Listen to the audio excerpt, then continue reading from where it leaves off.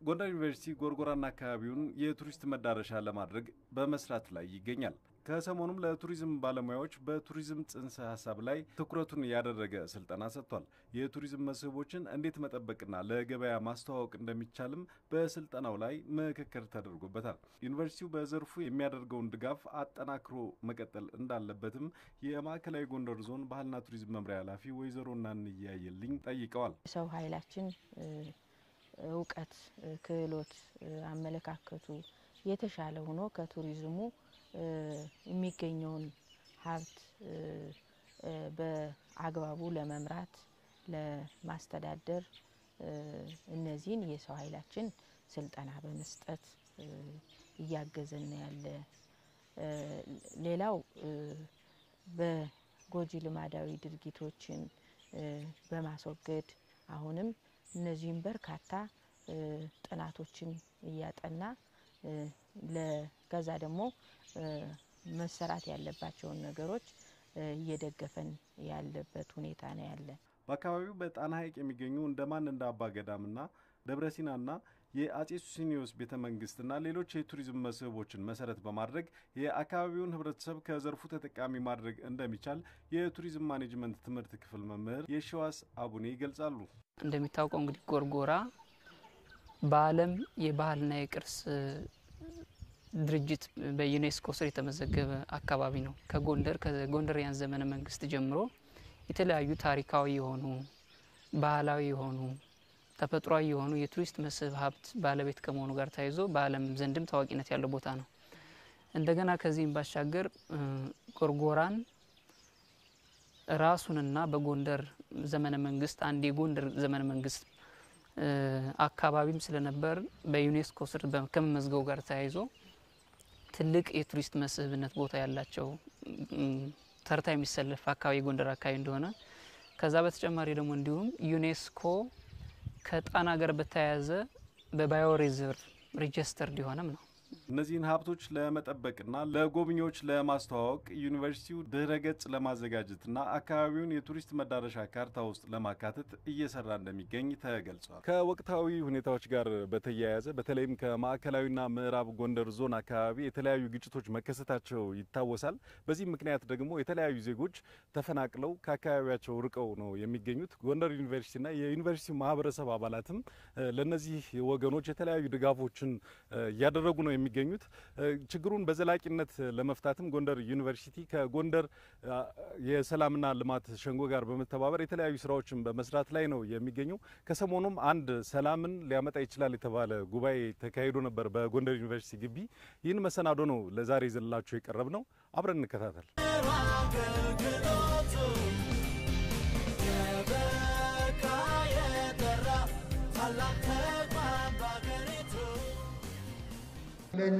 ለኛ በአንድነት በሚል ዓላማ ተነስተን በጎንደር ዩኒቨርሲቲ በጎ ፈቃድ መምህራንና በጎንደር ሰላምና ልማት ሸንጎ ጥምር ኮሚቴ በጎንደር ዩኒቨርሲቲ አዘጋጅነትና ረዳትነት ሁሉንም ነገር ሸፍኖ ያስተባበረውና ይህን ዝግጅት ያደረገልን ምንም ሐሳቡንና እሱም እኛም ብንሳተፍ ይህን ሁሉ ዝግጅት ትብብር ያደረገልን የጎንደር ዩኒቨርሲቲ ስለሆነ በሰላምና ልማት ሸንጎ በበጎ ፈቃድ መምህራንና አሁን በዚህ አዳራሽ በተገኛችሁት የጉባኤ ተሳታፊዎች ስም እንዳመሰግን ይፈቀድልኝ። ይህን ጉባኤ የጠራንበት ዋናው ምክንያት በሀገራችን ከአዳም ጀምሮ አብረን የኖርነው እህትማማች እና ወንድማማች ወገኖች ህዝቦች እኮ አይደለንም። ህዝብ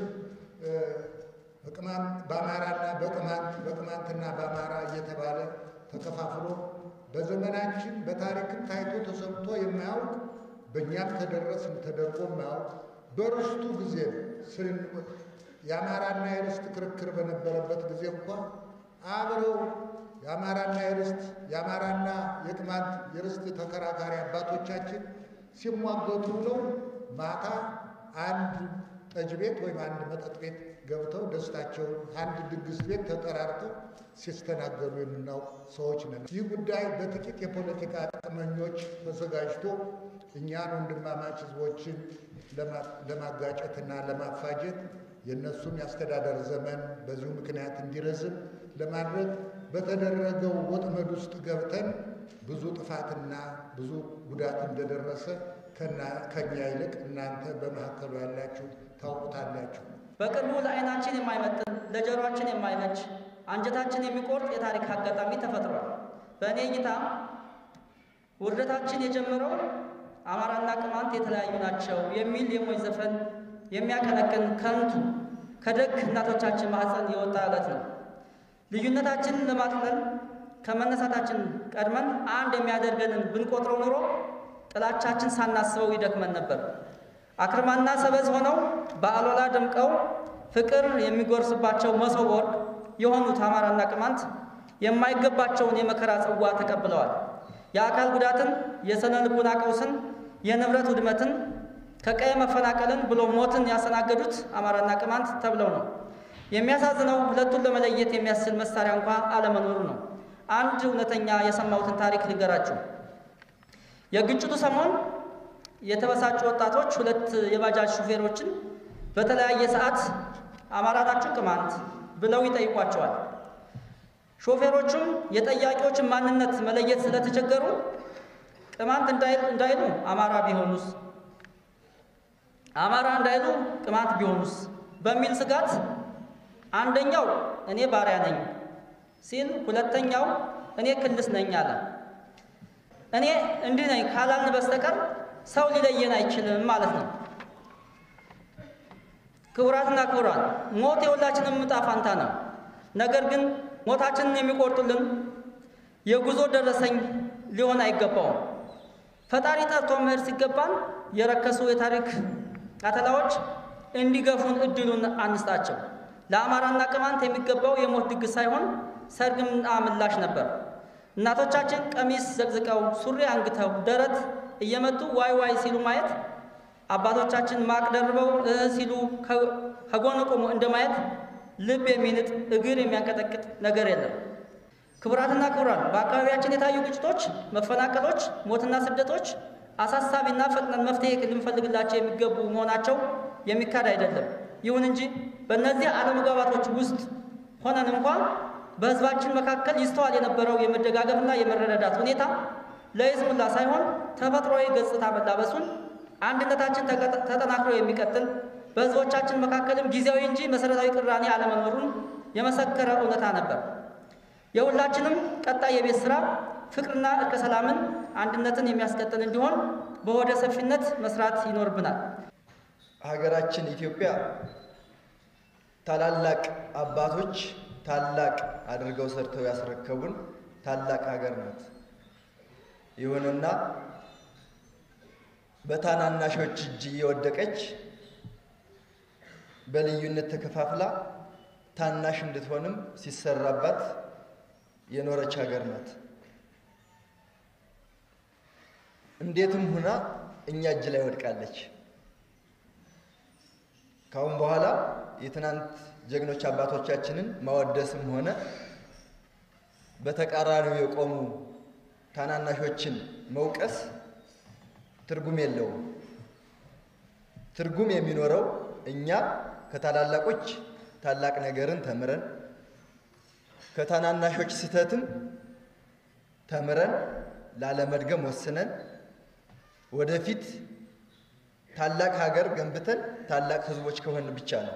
ሀገር እዚህ የደረሰችው በሰላም ብቻ አይደለም። የተጣሉ እየታረቁ፣ የተጋደሉ እየተካካሱ፣ እየታረቁ ደም እያደረቁ ነው እዚህ ያደረሱልን። በሰላም ብቻ የመጣ ሀገር በዓለም ላይ የለም። የእኛን ሀገር ከሌላው ዓለም ሀገር ልዩ የሚያደርጋት ምንም ነገር የለም። በሌሎች ሀገሮችም ግጭቶች ነበሩ፣ መጋደሎች ነበሩ፣ በእኛ ሀገርም ነበሩ፣ ይቀጥላሉ። ልዩነቱ እየታረቅን እየተስማማን ይቅር እያልን መቀጠላችን ላይ ብቻ ነው።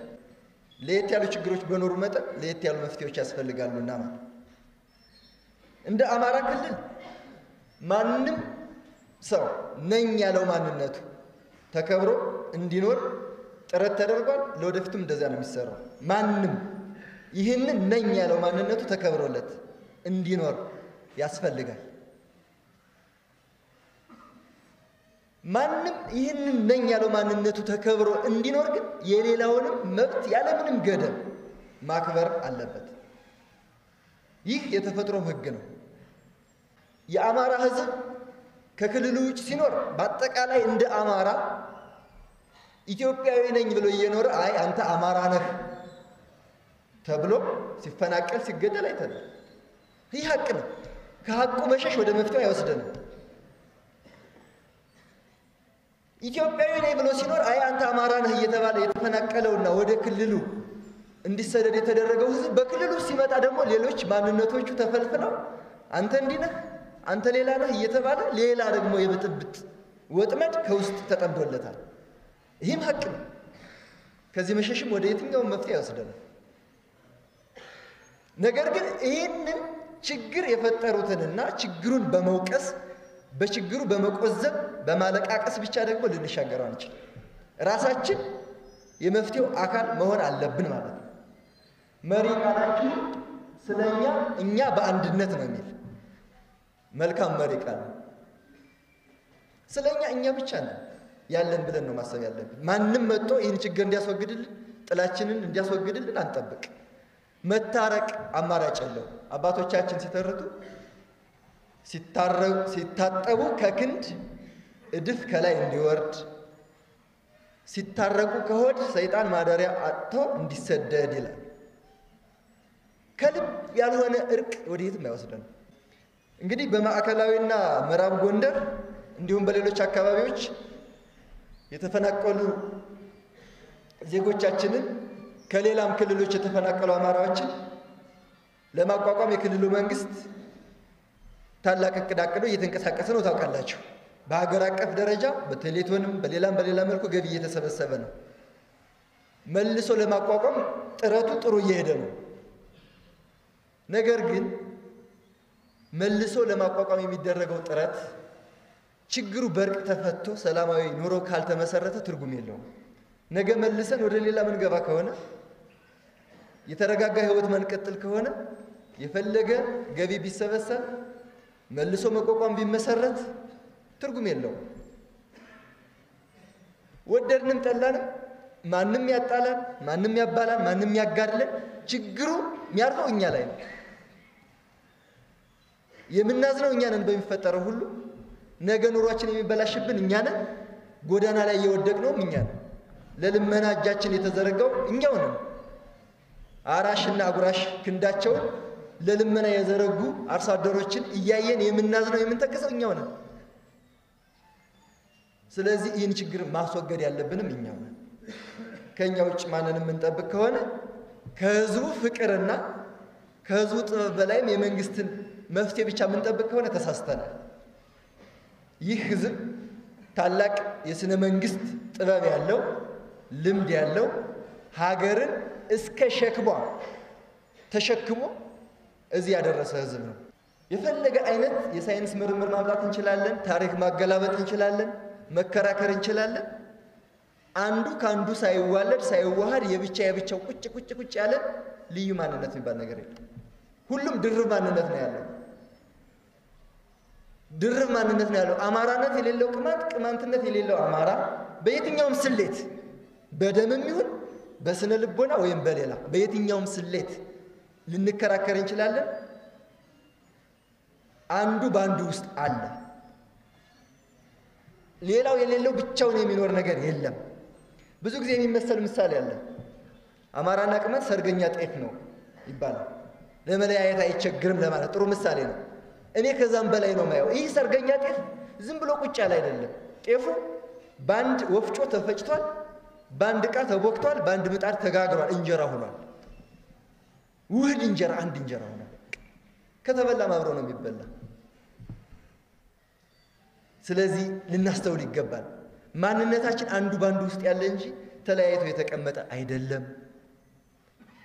ሊያጋጩን የሚፈልጉት ይህንን ሀቅ ስላጡት አይደለም። ሌላ ችግር ለመፍጠርና ሌላ የቤት ስራ ሰጠው እነሱ ሌላ ስራ ለመስራት ነው። ይህን መንቃት አለብን። በተለመደው የዋህነት አካሄድ ብቻ የምንወጣው ችግር ስለሌለ ኢትዮጵያ በመቻቻል ብቻ አይደለም የምትታወቀው። ብዙ ጊዜ የሚመሰለው ምሳሌ መቻቻል ነው። መቻቻል ዝቅ ያለ ነገር ነው። መፋቀር አለ። ሙስሊም ከክርስቲያን አንዱ ካንዱ ተጋብቶ የኖረው በፍቅር ነው። ከሁለት የተለያየ ማንነት ካላቸው ህዝቦች የተወለዱ ልጆች አሉ፣ በሚሊዮንስ የሚቆጠሩ በሚሊዮኖች የሆኑ። እነዚህ በሚሊዮኖች የሆኑ ህዝቦች የተወለዱት በፍቅር አልጋ ላይ ነው አይደል? በፍቅር አልጋ ላይ ነው የተወለዱት።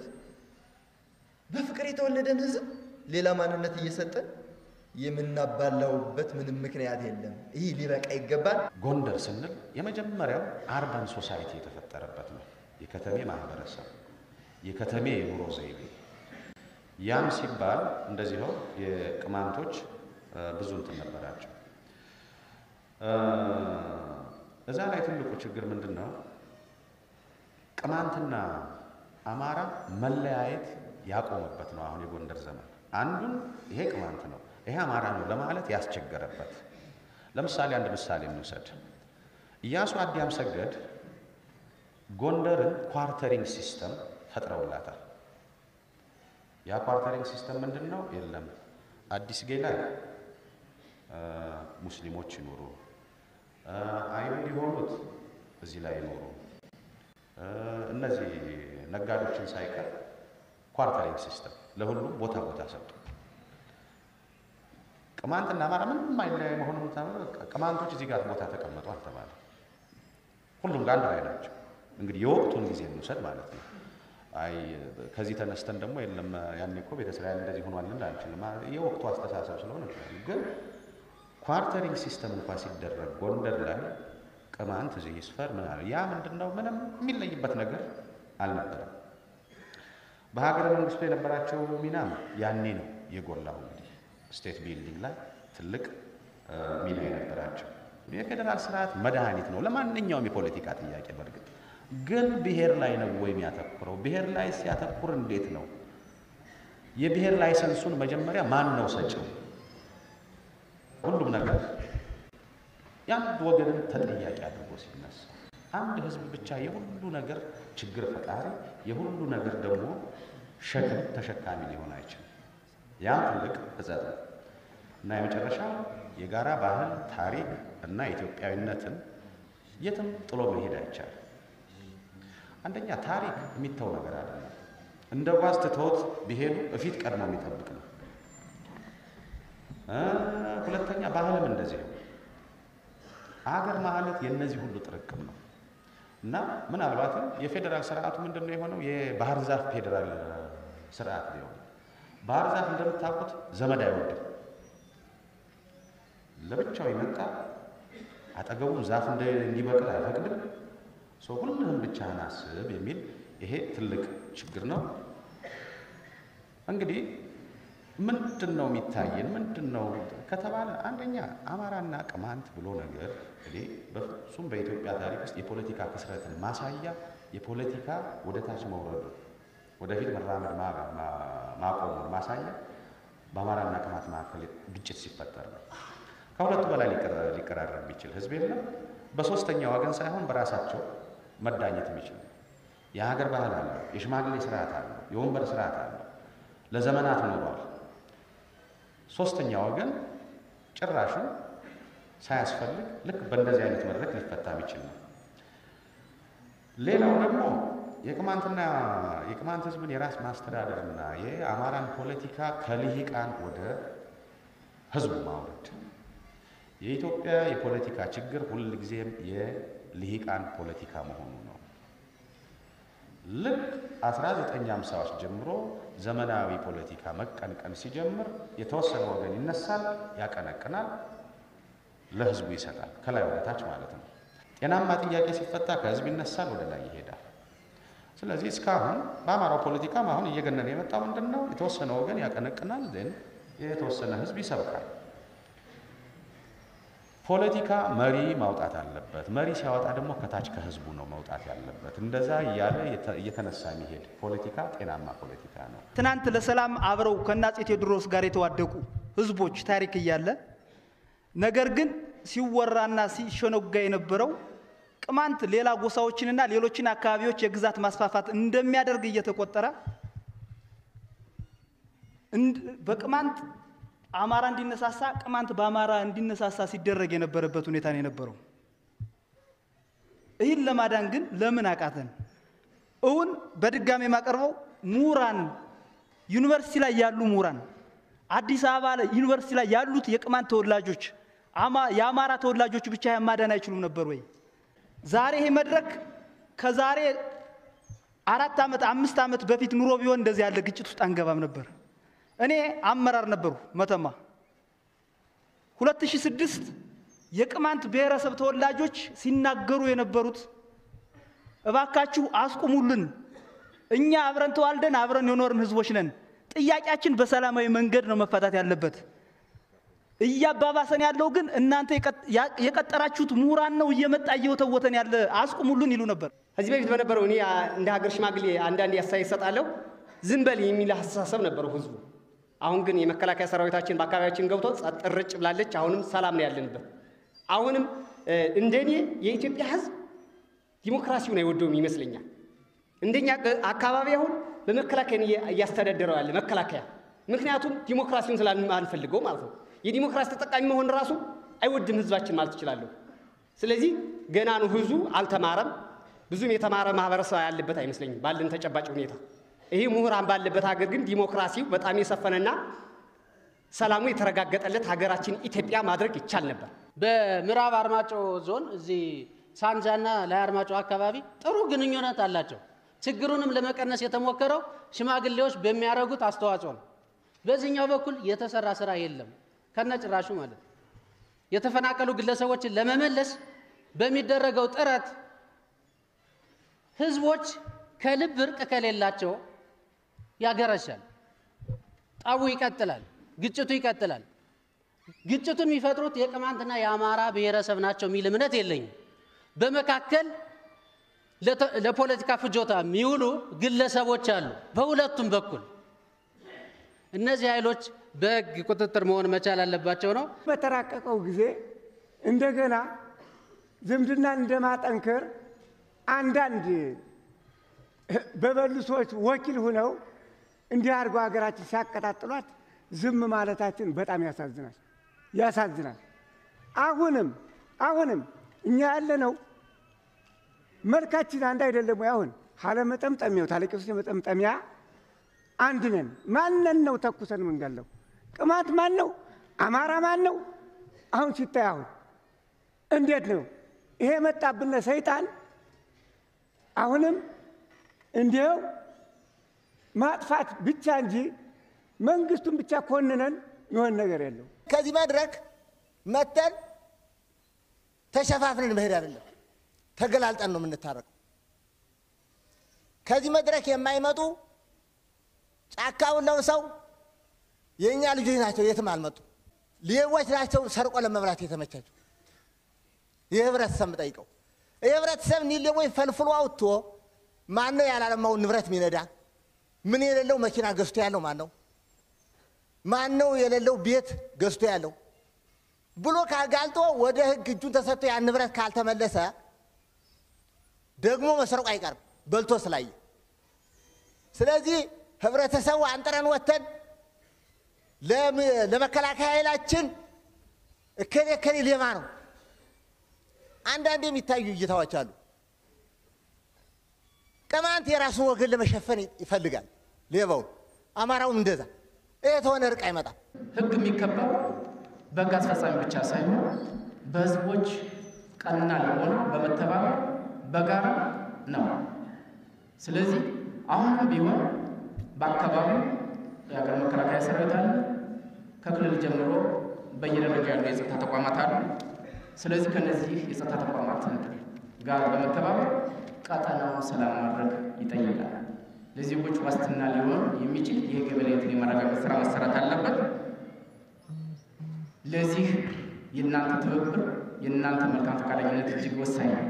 ስለሆነ በመተባበር ሀገር እንዴት እንገንባ የሚል አስተሳሰብ ይዘን በመተባበር ሀገር ማፍረስ የለብንም፣ በመተባበር ሀገር መገንባት አለብን የሚል አስተሳሰብ መሰነቅ ያስፈልጋል። ከማዕከላዊ ጎንደር ዞን አንፃር እስካሁን ባለው ሁኔታ ከህዝባችን ጋር፣ ከሃይማኖት አባቶች ጋር፣ ከመከላከያ ሰራዊታችን ጋር፣ ከክልላችን ልዩ ኃይል ጋር በአጠቃላይ ተቀናጅተን በመስራታችን ወደ 10 ሺህ የሚሆኑ ተፈናቃዮች ወደ ቀያቸው ተመልሰዋል። ቤታቸው የተቃጠለባቸው ወደ ቤት ስራ እየገቡ ናቸው ያሉት። አሁንም ግን ከምዕራብ ጎንደር ተፈናቅለው እኛ ዞን ጋር ያሉ ከ25 ሺህ በላይ የሚገመቱ ተፈናቃዮች አሉ። እዚህ ያላቸው ቃራ ተወካዮች፣ እዚህ ያላቸው መተማ ተወካዮች፣ እዚህ ያላቸው ምዕራብ ጎንደር የምዕራብ አርማጮ ተወካዮች፣ እዚህ ያላቸው የጠገዴ ተወካዮች፣ የታች አርማጮ ተወካዮች፣ የላይ አርማጮ ተወካዮች፣ የደንቢያ የጭልጋ ተወካዮች ከነገ ጀምሮ ወገኖቻችሁን ወደ ቀያቸው እንዲመለሱ መስራት አለባቸው። በዚህ በኩል መንግስት ከእናንተ ጋር ሆኖ ከህዝብ ጋር ሆኖ የህዝብ ለህዝብ ግንኙነት ስራ ይሰራል። መንግስት ከእናንተ ጋር ሆኖ ህግና ስርዓትን ያስከብራል። ጥያቄዎች እንኳን ቢኖሩ ያልተመለሱ ጥያቄዎች እንኳን ቢኖሩ ሰላማዊ በሆነ መንገድ በውይይት በመነጋገር በመደማመጥ ወደ መፍትሄ መምጣት ይቻላል። ወታደር በየባህር ዛፉ ስር በማስቀመጥ ግለሰቦችን በማሰርና በመግደል የሚፈታ ችግር ነው ብለን አናምንም። ከምንም በላይ ህዝቡ የሰላም ባለቤት መሆን አለበት። የተለያዩ ልዩነቶች ካሉ በሰለጠነ አስተሳሰብ የሀሳብ ልዕልናን በማረጋገጥ መፍትሄ ማግኘት አለበት ብለን እናምናለን። እንደ ሰራዊት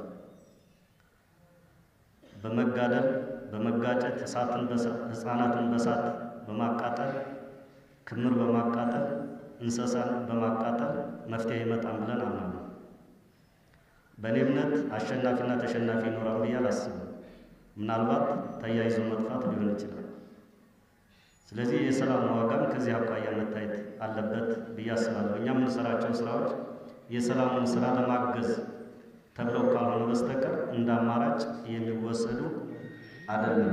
እስከ መጨረሻው እኛም በየትም አካባቢ ከጎናችሁ የምንለይ አይደለንም። በቦርደር ይሁን በተለያዩ አካባቢዎች እንግዲህ ካልኩ በኋላ ስራችን ስናከናውን ሰራዊታችን በየቦታው ተበትኖ ነው ያለው። ይሄን የራሳችሁ አቅም አድርጋችሁ መጠቀም አለባችሁ። እዚህ ያላችሁ አመራር እስከ ቀበሌ ድረስ መጣችኋል። ህዝቦች አላችሁ፣ ሃይማኖት አባቶች አላችሁ። በርካታ ሰራዊት በየቦታው ተመድቧል። የራሳችሁ ሀብት ነው፣ የራሳችሁ አቅም ነው። አብዛኛው ወጣት ሰራዊት ነው የምታዩት። ይሄን ኃይል መምከር ማዘዝ ትችላላችሁ። ለእናንተ የምንቆጥበው ህይወት የለንም። እስከ ዛሬ አልቆጠብንም፣ አሁንም አንቆጥብም፣ ነገም አንቆጥብም። ያለንን አቅም ያለንን ህይወት ለህዝባችን ለማበርከት እንደ ሰራዊት ፈቃደኛ ነን። አብረን ለሚሰሩ ስራዎች መስዋዕትነት እየከፈልን እንቀጥላለን። አመሰግናለሁ።